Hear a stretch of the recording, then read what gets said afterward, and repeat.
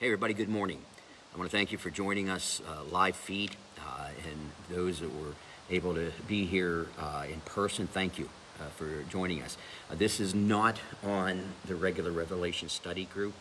I could not get the live feed to come up, so I thought the next best thing would be to just put it out in a general post,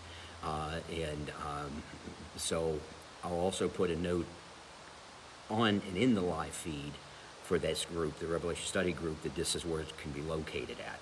But again, I want to thank you for joining me now or maybe sometime down the road. Last week we had studied some of Daniel chapter 2, and the purpose of me going back into Daniel is because I believe that Daniel chapter 2 and Daniel chapter 7 particularly tie in with Revelation chapter 13 primarily, but also I can see where there is some tie-in with Revelation 17 and Revelation 21 as well out of these two chapters of Daniel. Now, understand something too, though, clarification, that Daniel chapter 7 through Daniel chapter 12 is all about end-time prophetical happenings, all right? But 2 and 7 particularly, again, tie in with Revelation 13 because it's laying the foundation for the coming of the beast and the Antichrist. But before we begin, let's take this to the Lord in prayer. Heavenly Father, Lord, we thank you for this day. Lord, we thank you for the abundance of your mercy and your grace. And Lord, we thank you for giving us the opportunity to gather, Lord, whether it's in your house here or, Father, whether it's at someone's home and they're watching this via the live feed. And Lord, we thank you for the opportunity, Lord, to participate. We ask that you would just open up each of our mind and heart to receive your word. And Lord, our ears to listen.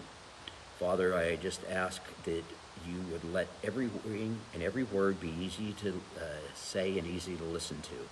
And Lord, in the end, we ask that you would help this study, Lord, to promote personal growth within each one of us spiritually, and also that we could use any part of it as an evangelization tool to reach others, Lord, for Christ as we talk about these matters and these happenings of the latter days. Father, Lord, we thank you, we praise you. In Jesus' name we pray. Amen. All right, so we're going to just go ahead and we're going to start in Daniel chapter 7, verse 1. We're going to start right from the outset. In the first year of Belshazzar, king of Babylon, Daniel had a dream and visions of his head upon his bed. Then he wrote the dream and told the sum of the matters. Now, Belshazzar was the grandson of the great king Nebuchadnezzar. Now, that should indicate to us how long that Daniel had been as a part of the kingdom of Babylon, and in, I'm going to call it, the administration of the kings.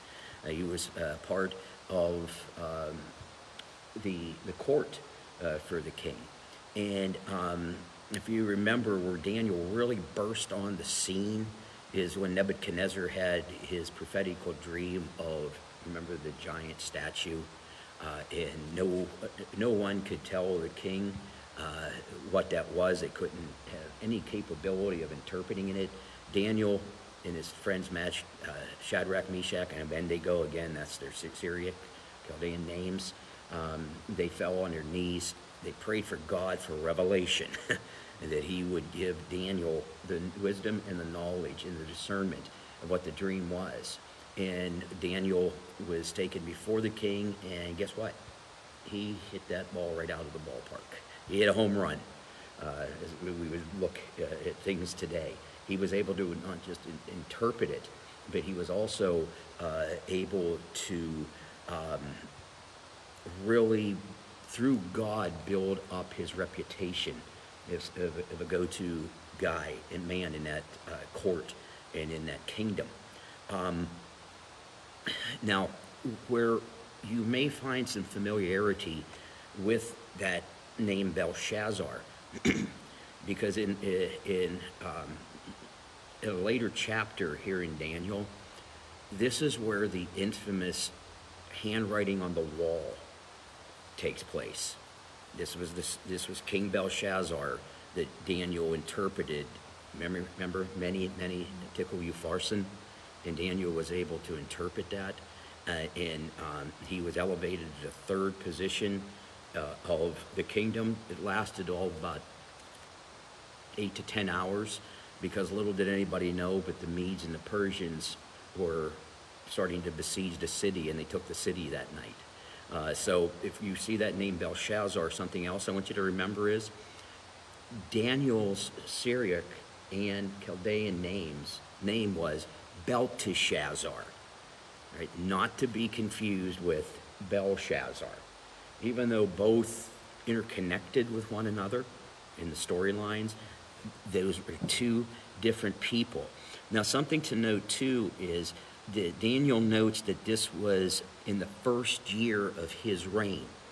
So the first year that Belshazzar took the throne, right, hereditarily, all right, from his family and his lineage, this is when these things started to go down. Now, as Nebuchadnezzar had dreams, and I got a funny feeling that there were probably other instances and situations where Daniel was called upon that we are not privy to, all right, that weren't recorded for us to know about. But now, this time, it was Daniel's turn to have a dream, wasn't it?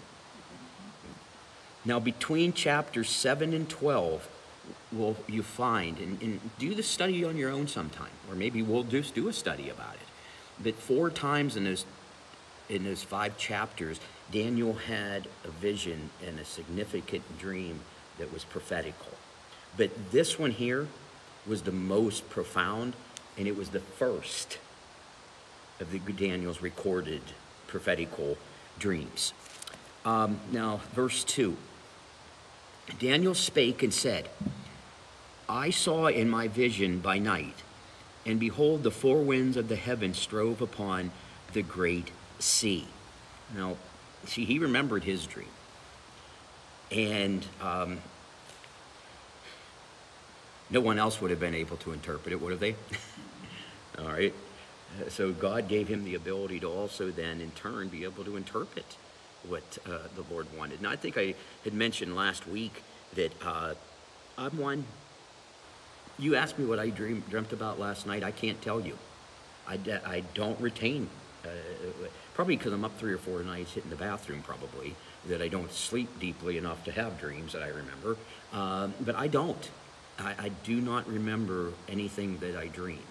And I feel blessed, honestly, with that, because how many times have we dreamt something that's been scary or frightening, and then it kind of haunts us then. And that's what happened to Nebuchadnezzar, you know, here. But I feel fortunate that I don't experience those kind of things. So anyways, this was another night vision.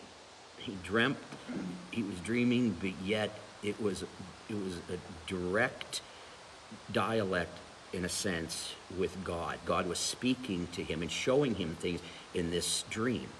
And so he called it a vision because it was a vision. God was giving him items and objects that were going to relate to the coming of the end days. Now, he said that the 4 winds of heaven were stirring up the sea. And what did he see? Well, we don't know until verse 3, do we? And 4 great beasts came up from the sea, diverse from one another. Now, I believe that the sea that he's referring to was most likely the Mediterranean, right? Because that was the region that they were in, where the Mediterranean would have been, I feel, the most likely of the seas that this vision was shown through. stirring up. Now, what the four winds were, in my opinion, was symbolic that there was a stirring up of chaos and tumult there. I can't go out on boats. I've gone on fishing trips before. I get sicker than a dog. It doesn't matter if I take Dramamine. It doesn't matter what I take. I just get sick, really sick to the stomach. Imagine looking at a sea and it was storming and the waves were crashing. That's what I'm picturing in my mind. Is how Daniel had seen this. Would that be like a hurricane? Oh, it could have, it could have been the basis of, but I don't think Daniel was shown any of that. He would just seen, in my opinion, discernment that the sea was just tumultuous. What the basis was, I don't know, if there even was one. Okay. Now, in Scripture, we find several different times that the term sea also is perhaps not referring to an actual sea, but it refers to people. I could be that he was seeing also a picture of the Gentile nations. The four winds could have been several different things, but I believe they represented the satanic forces bearing down upon this world. Because as we know in Revelation, it's going to get real ugly here, folk. When God starts unleashing his judgment upon this world. And I think from the earlier studies that we've done in Revelation, we will see that this world is going to be very tumultuous. And it's going to be very riled up. And much of that is from chapter 12 in Revelation, whenever Satan and his companions and his imps are cast to this earth. And all hell's going to break loose when this happens. So is the world going to be in tumult? Yep. And it is going to be from satanic and demonic forces, is why it's going to be that way. So again, I don't know for sure, but this is my discernment. Now, something I want you to notice in verse 3. The four beasts that Daniel saw, they were identified as beasts, but yet he said each one was different. They didn't look the same. Each one had a different look and identity to it. Now, I want to do verse 4 through 6, and then we're going to backtrack, and we're going to really talk a little bit more in depth about these verses. The first was like a lion and had eagle's wings. I beheld till the wings thereof were plucked, and it was lifted up from the earth, and made stand upon the feet as a man, and a man's heart was given to it. And behold, another beast, a second, like to a bear, and it raised up itself on one side, and it had 3 ribs in the mouth of it, between the teeth of it. And they said thus unto it, Arise, and devour much flesh. After this I beheld, and lo, another, like a leopard, which had upon the back of it 4 wings of a fowl. The beast had also 4 heads, and dominion was given to it. You want to talk about a nightmarish dream, or it could have been. I don't think it was for him. But I was just talking earlier about Stephen King, if you remember. And, this almost seems like a Stephen King movie that's starting to become unleashed. But we know I'm just kind of messing around with you. This was a direct vision from God. So in these 3 verses, 4, 5, and 6, we see a description of the first 3 beasts. Now, the first to Daniel in his explanation was that it was like a lion with wings. And as he continued to see this beast, he witnessed that its wings were plucked of its feathers. And it was made to stand upright like a man, and it received a man's heart and was given to it. Gotta admit, that's a strange scenario. What was starting to be revealed to Daniel. Now, I look at lions and eagles, that they are the majestic kings of their species. When you think of a lion, and you think of the rest of the cat species, the lion is a creme de la creme, okay? He is the king of that species, the cat, feline. The eagle, if you think of all the fowls that are known, is there anything more majestic in the species of a fowl or the bird kingdom than an eagle? Not in my opinion. Okay, so these two are the majestic kings of their species. This lion, though, was humbled and made human. Now, we're going to see when we reach verse 17 that all the beasts represented kingdoms that had ruled the world, or will rule upon the world. Now remember, back in this day, this ancient time, when you see the word world, or over all of the earth, or maybe there's other ways of saying it, we're talking about their known world.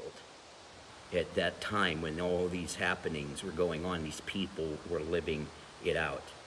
Think of, I think, what are we going to say, Matthew or Luke chapter 1 maybe, off the top of my head. And Caesar Augustus put forth a decree that all the world should be taxed. Now, did that include North America? Did that include the Australian continent? Well, that's right, we don't, okay? So that meant the world that revolved around the Roman Empire. Now, so whenever I say things like they represented the kingdoms ruling the earth, it was in that geographical area that we're talking about. And of course, you know that Babylon, all right, was located in modern-day Iraq. But in biblical time, when we're going to talk about Persia here in just a little bit, in biblical time, Persia was it was Iran and Iraq as we know it today. And so from Jerusalem to Babylon would have been northeast. Babylon would have been northeast of Israel, as we know the geography today. Now, the first was the Babylonian kingdom, represented by this lion with eagle's wings. I think if you've ever really taken the time to study the early chapters of the book of Daniel, Nebuchadnezzar had a very majestic kingdom. Remember one of the 7 great wonders of the world? Again, geographically speaking, remember it was the Hanging Gardens of Babylon? So they had I feel, a very majestic society. Pagan society, yep, but it was majestic nonetheless, and authoritative. The king's word was the buck stopped here and stopped there. He had a very interesting, but yet, depending on one's viewpoint, a great reign over Babylon here. In Jeremiah 49:19 through 22, if you're taking notes, Jeremiah, now get this, he pictured Nebuchadnezzar as the lion and the eagle. It's interesting, isn't it? okay, Jeremiah would have had, I think, a very good first-hand accounting of Nebuchadnezzar's role, because he was taken into captivity with Daniel, and again, this would be the Syriac names, Shadrach, Meshach, and Abednego. So Jeremiah, I think, would have been very well versed and very capable of picturing Nebuchadnezzar in a certain way or shape or form. Now, at the National Museum in Britain, there are a pair of artifacts from Babylon. And you know what they are? Winged lions. So I have no question at all that the first beast that I want to keep saying John. I keep catching myself. That Daniel witnessed was the kingdom of Babylon, represented by the winged lion.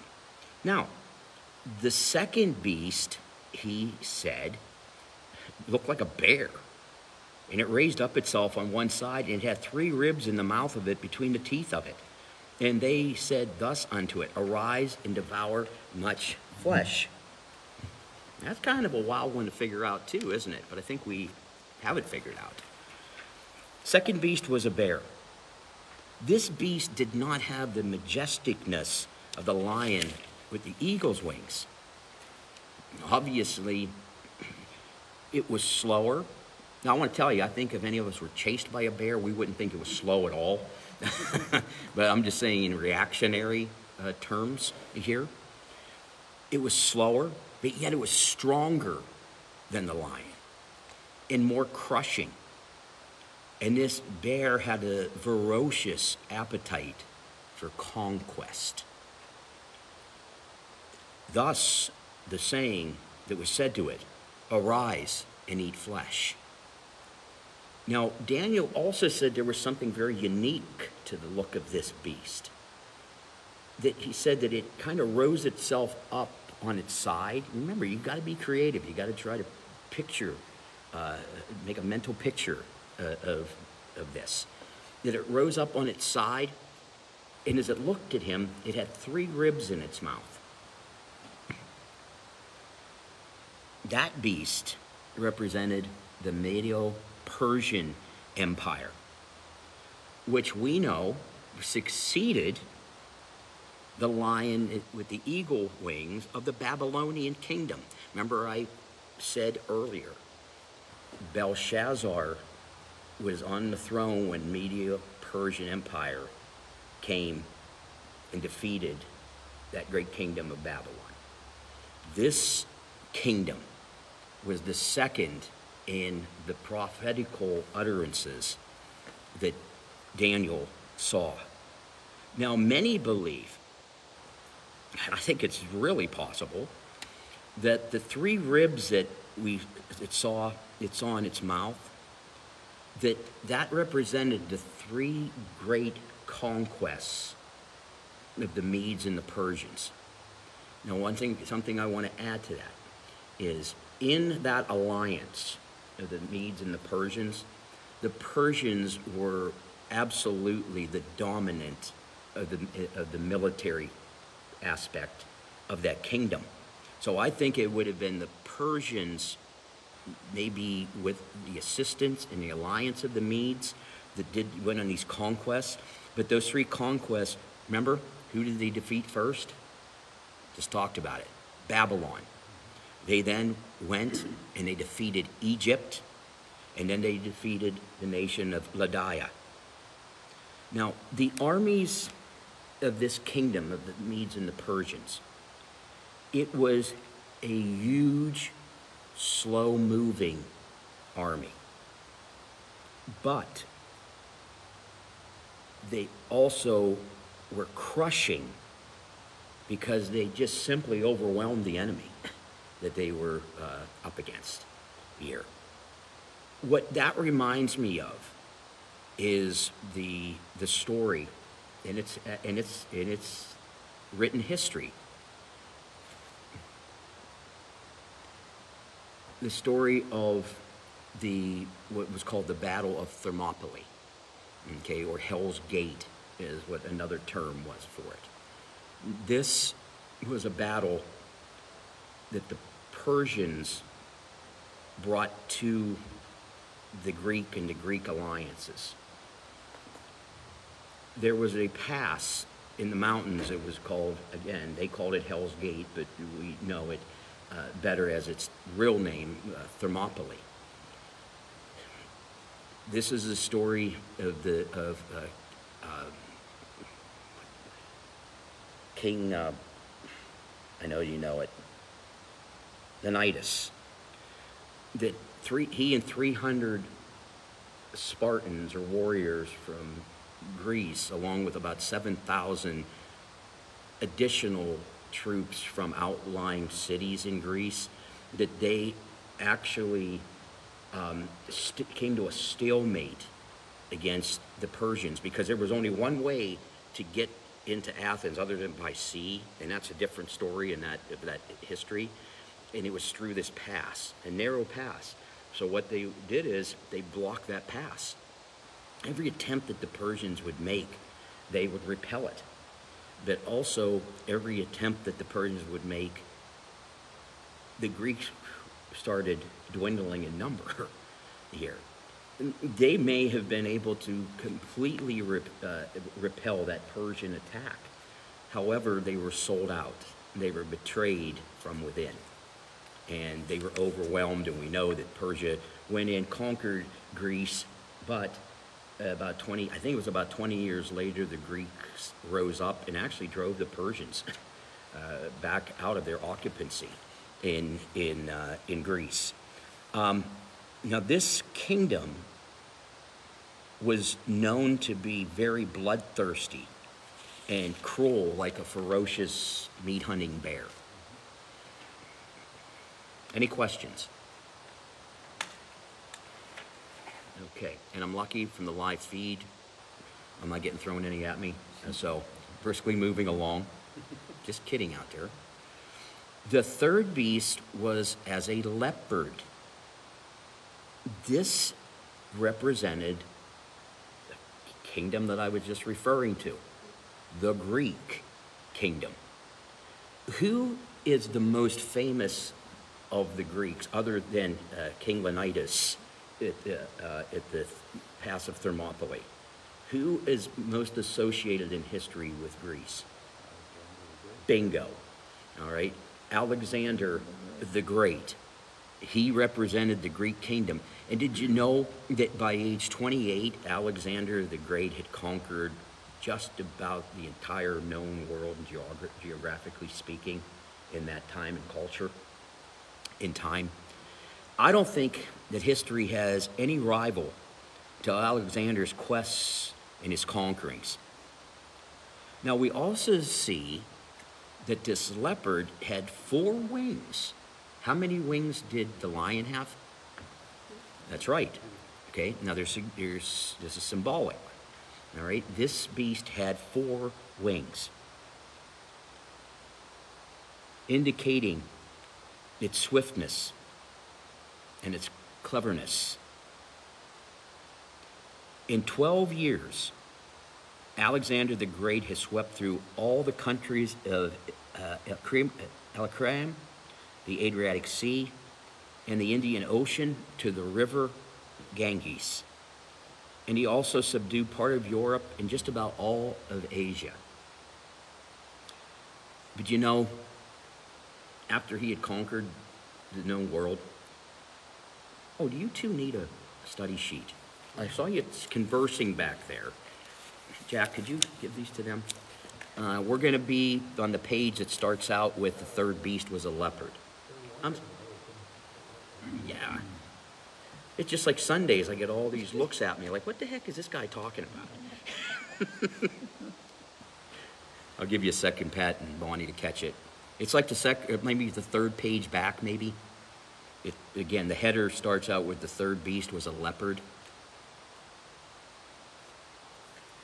Did you find it yet? I don't want to continue until you do. It's actually going to be like the 4th page, Hannah said. Okay. All right, good. So we are going to be about a third of the way down that page. And it doesn't help any either that it's my handwritten scribble. But you can read it. But I can read it, I know. But there are times, though, I have to stop and think to myself, okay, dude, what did you write here? Because I can't make out what it is. When he died, and he died very, very, very, very young, okay? His kingdom was quartered into 4 parts to his military generals. Cassander, Lysimachus, Seleucus, and Ptolemy. The P is silent in that name, okay? It's Ptolemy is how it was pronounced. Now, it's said that these first 3 animals dominated its prey in different ways. We see that the lion was a devourer, that the bear was a crusher, and that the leopard sprung swiftly upon his enemies and its prey. Now, let's read verse 7 and 8, because now we're going to come to probably the most important of the beasts in regard to prophecy. After I saw in the night visions, and behold, a 4th beast, dreadful and terrible, and strong exceedingly, and it had great iron teeth. It devoured and brake in pieces and stamped the residue with the feet of it. And it was diverse from all the beasts that were before it, and it had 10 horns. Now we're starting to possibly see the relation to Revelation 13, aren't we? Where it's becoming obvious. I considered the horns, and behold, there came up among them another little horn, before whom there were 3 of the first horns plucked up by the roots. And behold, in this horn were eyes like the eyes of a man, and a mouth speaking great things. The 4th beast was even more dreadful than the first 3. But there was something that was conspicuous about it. That it sounds like it should have been the least point, but it was the bigger point, is that, remember he said that it had 10 heads? Significant. But where the main point is in that verse or statement is the little horn. Okay? It seems like it should be the least among us, but it's the major component to all this. This beast was much different than the first 3. It was a brutal beast. And again, it had 10 horns to complement the terror look that it had. Now, in the ancient world, horns expressed the power and fearsomeness of a beast. So what 10 horns meant was that this beast was of maximum power. Now, in historical fulfillment, the 4th beast was representative of the Roman Empire. I want to take a step back into chapter 2.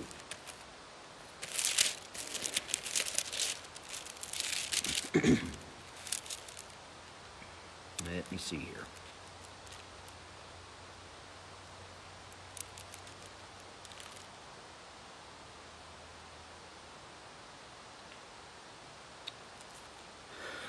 Let me see where I want to start this at.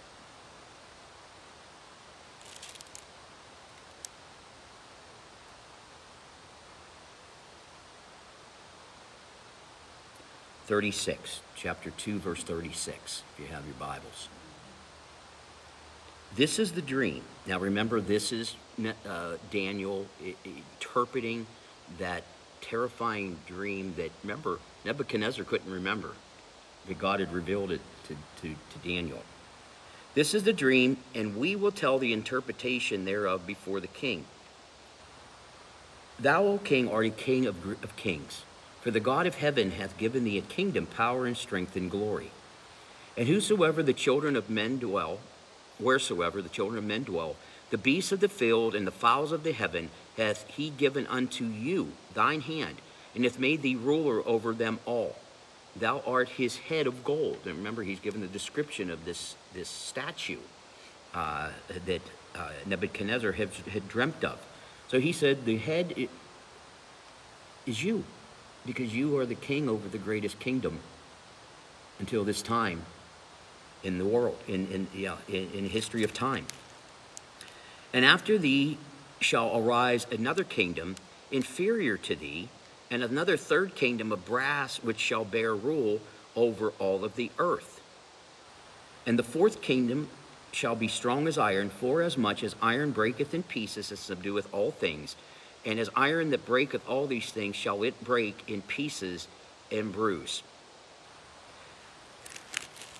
The first kingdom, the first part, the head of gold, all right, represented Nebuchadnezzar and the Babylonians. In 39, Daniel says, and after thee shall rise another kingdom. So what would Babylon have been represented in Daniel's dream of chapter 7? Remember?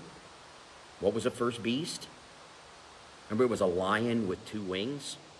That the wings were plucked off, which meant that it was going to be a kingdom that was going to be coming to an end, okay? Here, that was Babylon. And after 39, and after thee shall arise another kingdom inferior to thee.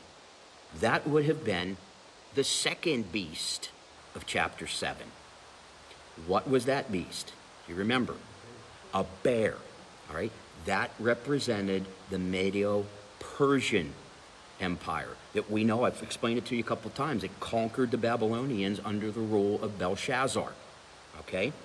The third kingdom would be was a brass. Now, which shall bear rule over all of the earth. Now, do you see by that statement, Daniel, or God, was revealing that your kingdom, even though it's great, Nebuchadnezzar, is still going to have its limitations. All right? The Medo-Persians are going to follow you, but they're not going to be as strong as what you are. But there's a third kingdom that's going to follow them, that they are going to rule over all the earth. Now remember, that was the known world, okay, that we are speaking to. And what was that third kingdom? What was it in Daniel's dream in chapter 7? It was the leopard, or the kingdom of Greece through Alexander the Great.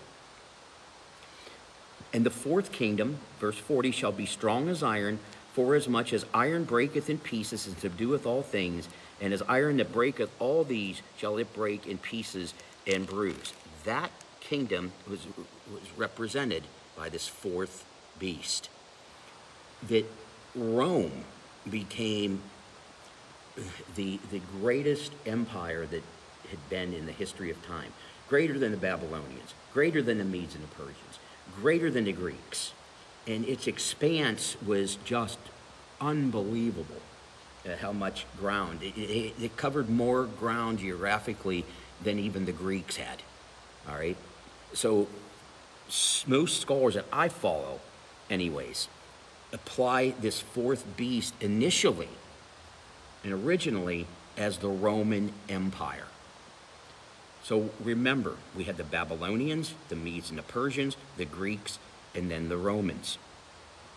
Now, another correlation is the 10 horns to the 10 toes of the image in chapter 2. Let me see here. Where do I want to jump into this? Okay. 20. And of the 10 horns that were in his head, remember, we keep coming up with these 10 horns, don't we? And of the other which came up, and before him 3 fell. Okay, this is Daniel in interpretation of his dreams. So the little horn arose, and this little horn would become greater than the 10 combined. The little horn then caused 3 of the 10 original horns on the beast to be plucked out by its roots. He said it had eyes like a man, but it was arrogant and it was boastful in its speech. So, what does all this mean? Heck, I don't know. We're going to close up shop for the day. No, I'll give you my best explanation, okay, and what my best discernment is. I believe that the first 3 beasts, the lion, the bear, and the leopard, that it was showing that even as powerful as the Babylonians were, and then the Medes and the Persians, and then the great Greek Empire under Alexander the Great, that these kingdoms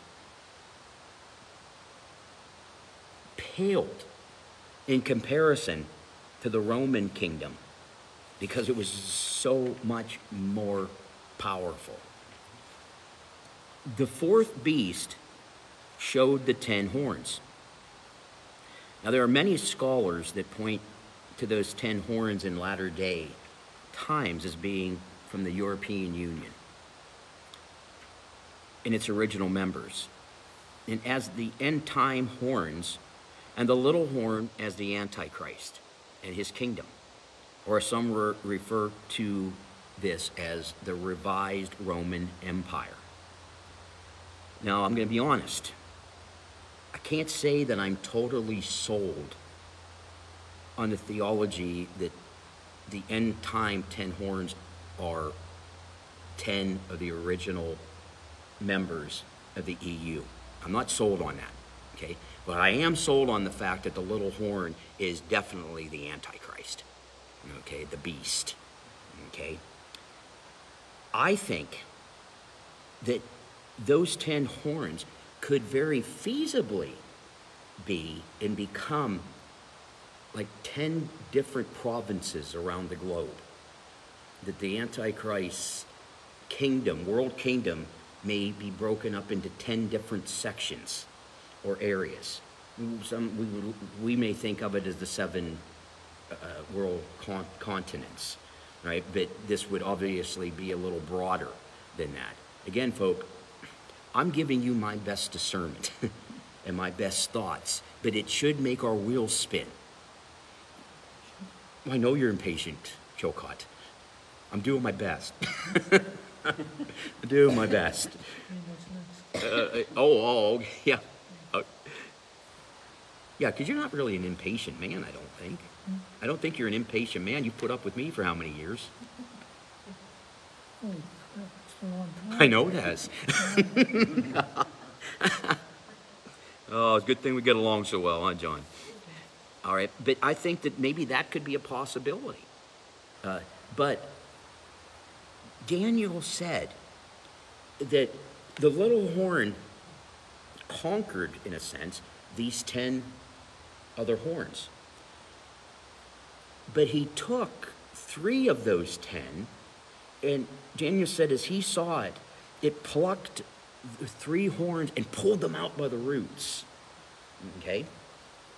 So there are evidently, whatever these 10 horns end up being, that the Antichrist, whether they turn against him, whether they are obedient to him, whether they may rise up in insurrection against him, I don't know. But he is going to absolutely, utterly destroy 3 of these 10 horns. Okay? And I personally think it's because they were not in sync with his role. Okay? So, again, could it be the original 10 members of the European Union, or 10 drawn out of, because how many is there? Isn't there like 27 or 36 members now of the EU, something of that nature? I can't remember exactly. But it's possible that it could be the 10 strongest out of that confederation, union.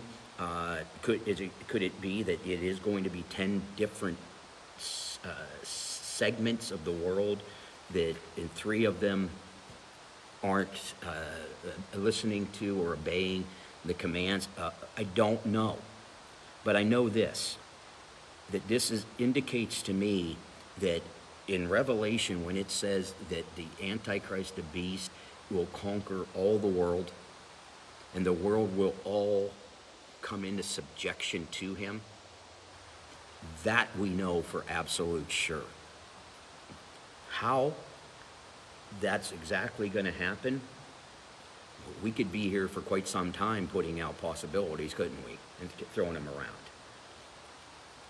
We don't know 100% sure what those 10 other horns are indicating, but what I get out of this is whatever they end up being, they're going to all come into subjection to the rule of the Antichrist, and if they don't, he'll destroy them. Now, we still have a few minutes. Now, Jerry, let's turn to Revelation. Revelation 13. It's the last book in the Bible. I'm just throwing that out. I'm just making sure you knew that. Chapter 13. Now, we've already studied chapter 13, but I want to hit the very beginning of it.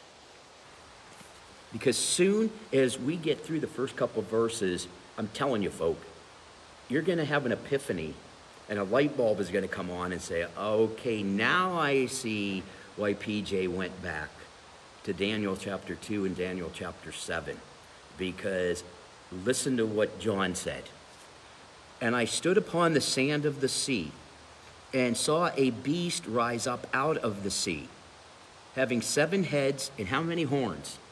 10 horns. And upon his horns 10 crowns, which to me meant kings, okay, or kingdoms. And upon his heads the name of blasphemy. Well, I'd say right out of the gate we get the understanding that this is a demonic, satanic beast that he sees.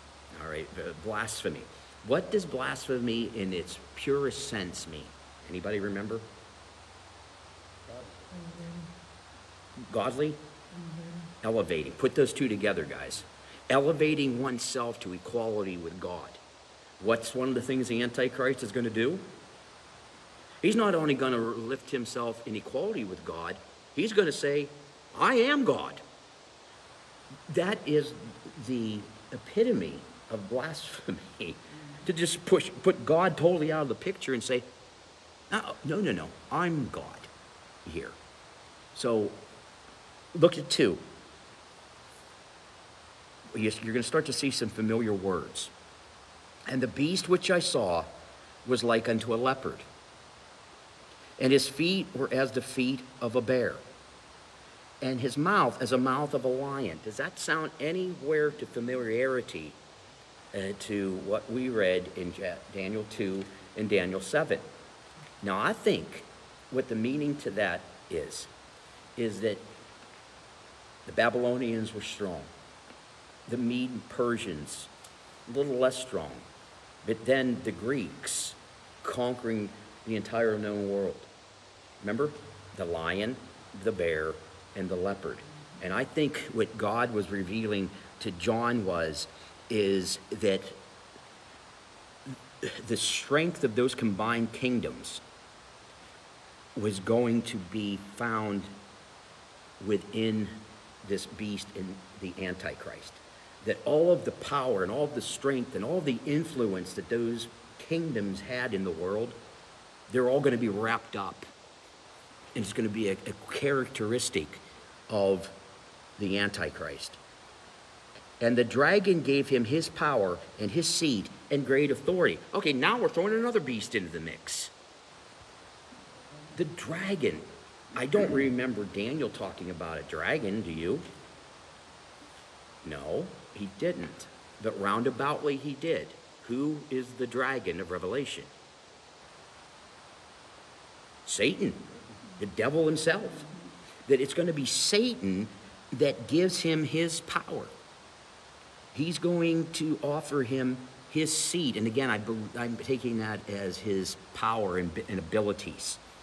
And he's going to give him great authority. In fact, let's be honest about this. He's going to give him absolute authority in this world during the tribulation, particularly the second 3.5 years, because that is the defining moment in those 3.5 years of the second part, for the 7, that's when the Antichrist will go into the newly built temple in Jerusalem, and this is where his blasphemous mouth says, I am God, and you will worship me. And I saw one of his heads as it were wounded to death, and his deadly wound was healed, and all the world wondered after the beast.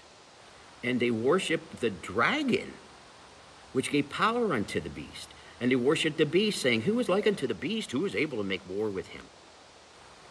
And there was given unto him a mouth speaking great things and blasphemies, and power was given unto him to continue the 42 months. So, and we've talked about this, and I'll finish up the session with this.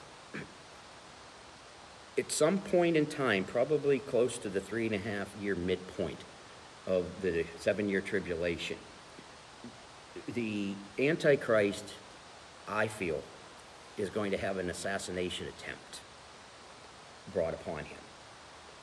Now, 2 things, and I think there's 2 possibilities. One is that he does die, but the false prophet with satanic ability raises him back to life again. Now, you can see where that's a mockery of the Savior, our Savior, in the resurrection. The other possibility is it's all a ruse, that it's all a setup, so that he wasn't assassinated, he wasn't dead, he never died, but they made it and they staged it to look like he did. And what would be the reasoning for that to happen? Mimic the resurrection of Christ. Yep. That's it. Crucifixion and the resurrection. Mimic the resurrection and the crucifixion. That's right, death and then life.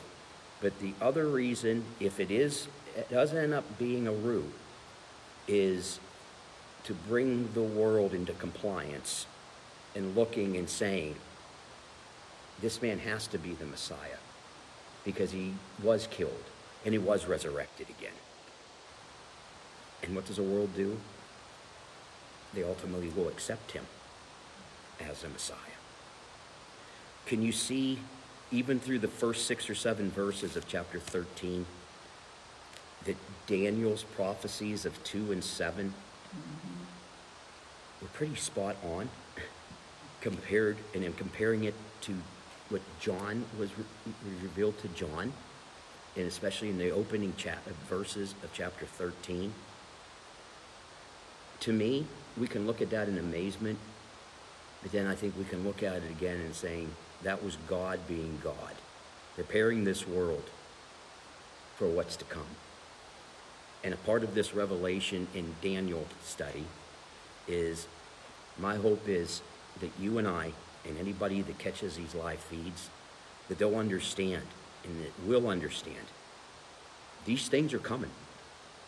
And they may be coming faster than what we would ever want to believe. That means that we need to be right with God. That if we don't have Christ as our Savior, that we need to get our acting gear. And for we believers, if we truly believe these things are coming, then we need to shout it from the housetops and proclaim it from the mountaintops. That God's word will be revealed, and that Jesus saves, and he can save anyone and everyone from the judgment of what's to come. Thank you for being here today, everybody. All of those that are or will be watching live feed, thank you. And next week, we're going to jump in, and we're going to start Revelation 14. So if you want to do some pre-reading or studying on that, it might be good. That way you know going in what's going on. But God's good, though, isn't he? God is good all the time. Pat, can you release us today? Our Heavenly Father, we thank you for this study that we're having Yes, we do. today. And we just thank you for PJ leading For your glory, Father.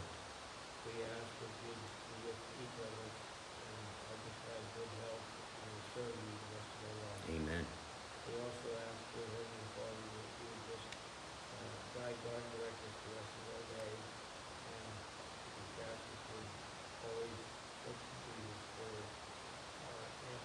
Yes, amen. our salvation.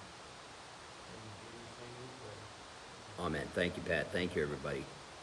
And Pat, I'll add to that, in Christ alone. Remember?